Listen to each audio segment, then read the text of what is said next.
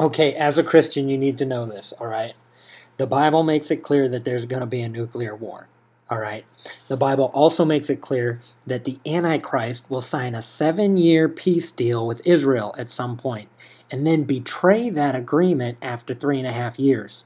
So, in the coming years or months, look for a peace deal, a no-nuke peace deal with Obama and Iran, and also make sure from the time you hear about that peace deal, you got 3.5 years to get away and move away from any major city that you might be living in. Because the peace deal is broken by a thermonuclear war. That's just my speculation. But 3.5 years after a 7-year agreement with Israel, and there will be a nuclear attack. So people say, how long do we have? How long do we have? When's this nuclear thing going to happen? I think it's going to happen after an agreement is made with Iran and Obama.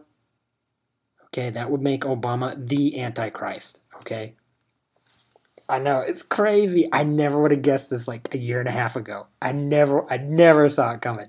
I never saw it coming. But I think this is it. I don't know for sure. I'm not saying. I'm just so excited about it, though, because I'm like, praise God, the end is near. Okay, but this is a warning to Christians. If you stay in the city and that peace deal is broken, I mean, I'm telling you, it's going to be thermonuclear war. So, I'm just saying, you might want to be at ground zero and just go up and be with God. Just be right in the middle of that atomic blast and just, But if you want to prolong your life and see, like, the mark of the beast released and just, like, the culmination of the age, the end of the age. And you know why I'm so excited? People are always talking about, this is the end times, this is the end times. No, it's almost the beginning of the coming age, the next age of God, where Jesus comes back, we're raptured, and we get to be with God, and He reigns from Jerusalem. So some people say it's the end of this world, yes, but it's really the beginning. For those of you who are Christians, yeah, the unsaved, they need to be weeping and wailing and really afraid and sad. And if you're a Christian and I were to tell you, that there's going to be a 7-year deal that's going to be brokered in the next 6 months, I'm just saying, I'm not saying God is saying that, but if I were to say that and it were true, and then after that you have 3.5 years before there's thermonuclear war, and right after that war, the mark of the beast comes out, I'm just saying, if that makes you want to cry and be all sad, then there might be a problem in your heart. But if it makes you say, oh, praise God, the end is near, we're going to be going home to be with Jesus, that's the way your attitude should be. But I'm excited because Netanyahu's going to come and speak to Congress in 2 days. And I think out of all this, confrontation, that they're going to broker a deal.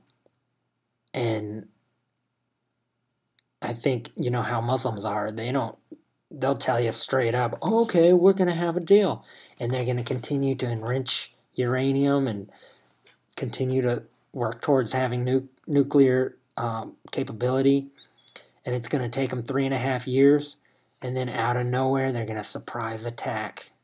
And it's going to trigger a worldwide thermonuclear war as described in the Bible, in the book of Revelation chapter 6, and in Jeremiah, in the book of Jeremiah. So, and then of course, the one who brokers the deal, the 7-year deal with Israel, which is later, he betrays that deal after 3.5 years. Well, the one who brokers the deal is the Antichrist. So, I'm just saying, things are getting hot in this world, and I'm excited, man. I can't wait to see it all come down, even though I know there's going to be great tribulation, And even the Bible says, there's going to be a point that it requires patient endurance on the part of the saints and those who serve God. When the mark of the beast comes out, you won't be able to buy anything, eat anything. People will be betrayed. A bunch of people are going to be falling away. It's going to be crazy. But I'm excited because that just means we're close to being with God. Anyway, I'm excited. I'm not sure, 100% sure, but mark my words. If in the next year there's a 7-year deal, no nuke deal with Israel and Iran, that means you have 3.5 years to be ready. And if you want to avoid thermonuclear meltdown, you need to not be in a major city. Get out of New York, get out of Chicago, get out of LA, get out of Seattle, get out of... Don't be living right next door to a military base either. Okay? And be ready. Have some water, have a fallout shelter prepared. I'm just saying, those who love God and serve God, God's going to provide supernaturally. I believe people come walking right out of a mushroom cloud, supernaturally survive that because their heart wasn't ready.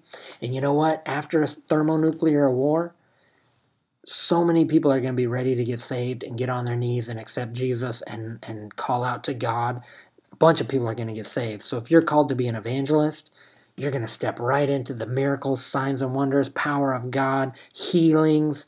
God's going to use you. You're going to have peace. You're going to be like, I've known this was going to happen for years.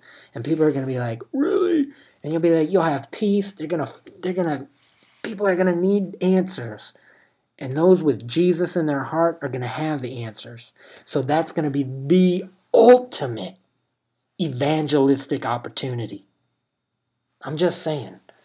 And there's going to be miracles and signs and wonders. People are going to get healed. People are going to get touched by the Holy Spirit. Power of God is going to flow. But it's only going to be in the midst of this chaotic disaster. But praise God. Now, I'm excited, but I can't guarantee you that what I'm saying is directly from God, because I really don't know. I just know that, praise the Lord, man. That's all I'm saying.